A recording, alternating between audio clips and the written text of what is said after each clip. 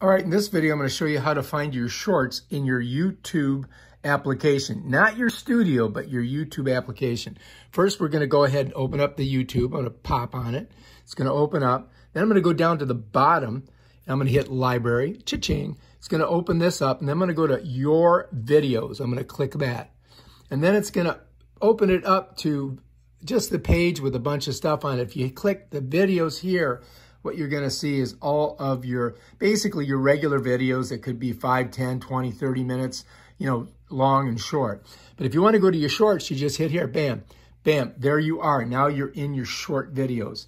And that is all of your short videos. You can go through and look at all. And this is the new thing that YouTube's got to, I think, compete with like Instagram's Reels and what do you call it? TikTok. All right, if you like this video, subscribe to my channel and check out my other awesome videos where I show you how to do stuff. Peace out.